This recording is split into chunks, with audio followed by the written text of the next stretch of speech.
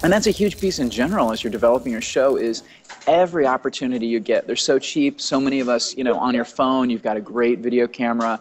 Have this in the back of the room for everything. And you get great insert shots for your demo reel, but you also, it's that ability to see what they're seeing. And that's helped me so much with the transitions between pieces, little moments like when I'm doing the remote for my sound cue and it looked a little awkward, things like that, that you just, you don't even see unless you're looking at it on the video. It's a powerful tool, and you know I can't speak highly enough about getting as much video as you can. Because the other mistake people make is they'll invest with their promo material. They'll invest a huge amount of money in getting a beautiful video production of the show, which is fantastic and it's important.